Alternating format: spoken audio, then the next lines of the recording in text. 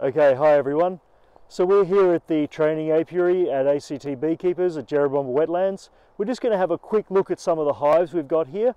We've got a couple of hives to look through, but we won't be able to smoke them and open them because it's just coming into winter now and it's not fair on the bees to open them when it's cold. But we can still see a lot of what the apiaries are like. What we've got behind us is 2 of the 4 training pads. So these are hives in all different configurations, and we use these for training, and some of them are quite special as well. They have a particular function as well for our regulatory system. So what we've got just here, this is a 2 queen hive, and you can probably see at the front here there's a lot of activity. Double queen hive, it forms a much larger colony and there's a separation to stop the 2 queens from fighting, but that simulates if you've got a really big colony. They often will have 2 queens working in unison, and we essentially force that to happen in this hive.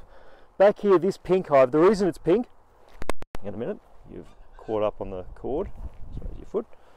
So let's come over here. You can just stand, come over this way and just stand here. So this cute pink hive is pink for a reason. This is a biosecurity hive. We don't eat the honey out of here. It sometimes has chemical treatments put in it to detect certain pests and diseases. However, what we do have is a kit, and we can quickly talk through what's in this detection kit. Some of it's kind of fun.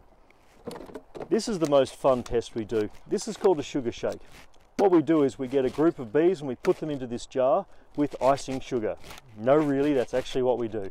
So you put the bees in with icing sugar. If there are mites that we're trying to detect, hopefully then they're not in Australia at the moment, if they were to have an incursion and they get into these hives, you roll the bees in icing sugar and the mites can't grip on. They use their legs to grip on. The icing sugar makes them lose their grip. The bees become covered in icing sugar. You then you shake the icing sugar out with any mites, hopefully detecting it. You've then got absolutely furious bees, but they're also delicious because they're covered in icing sugar. You open them up, you throw them back into the hive. They're furiously angry, but by the time the other bees have cleaned them off completely, they've forgotten why they were angry in the first place, and that can be kind of fun. The other thing we have is a less gentle method. It's called an alcohol wash. This is what it sounds. We actually wash the bees in alcohol. That does kill them. It euthanizes them instantly, but it has a very high detection method for some of the pests we're after.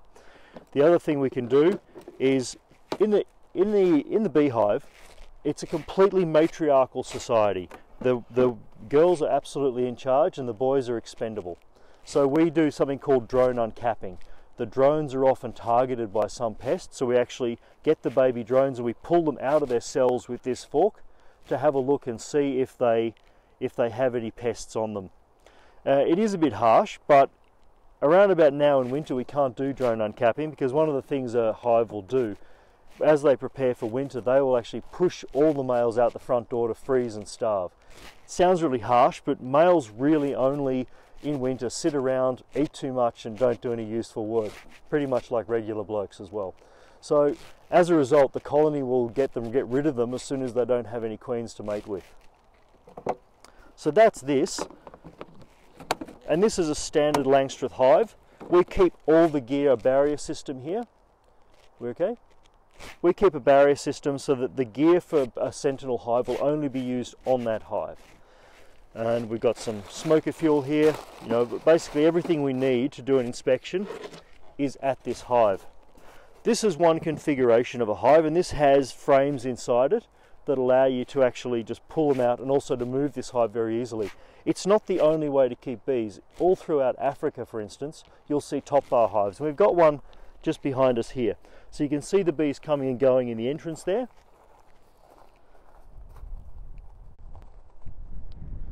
It's a really nice, gentle way to keep bees. As you can see, you can walk right up to them. They're not attacking us. But what we'll do is we'll walk around to the back of this hive now and I'll show you how you actually do an inspection.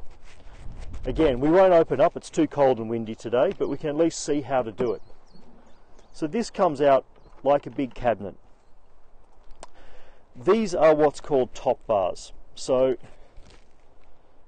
unlike a lot of the other hives, instead of a frame, the bees build their comb down off this in a very natural way. It's a really nice, gentle way of keeping bees. The bees don't mind at all; they quite enjoy it. You've got quite a lot of people taking this up as a good method. The big downside to this style of hive is it's not very transportable.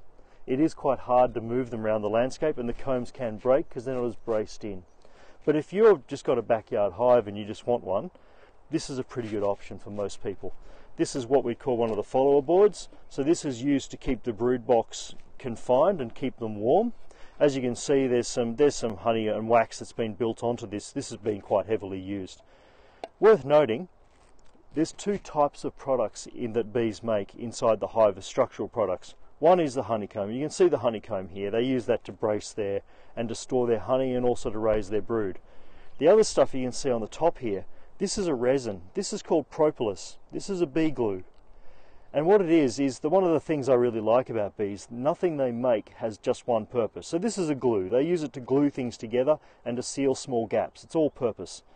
It's also a very, very powerful antibiotic. So it's used in a lot of, the bees actually collect resins from plants, so they have their own little herbarium essentially. They collect this resin and they use it to coat the inside of their hive in this antibiotic coating, but also it's used by them if they get sick. They will eat a little bit of this to essentially dose themselves with antibiotic. A lot of research going on as to how we could adapt this to human health as well. Is that why we're celebrating World Bee Day, to show the importance of bees and what they do? Yeah, absolutely. It's sort of to get that appreciation that it's not just about the honey, it's about all sorts of different products they provide and all the services they provide to agriculture, but also just to get people interested in bees themselves rather than just the honey. So we might just close this up now. We would normally open this up, but I don't think we'll do that today. It's a little bit cold and windy. And that's pretty much it. Thanks very much for having us, and hopefully you turn up on World Bee Day and get to celebrate your bees.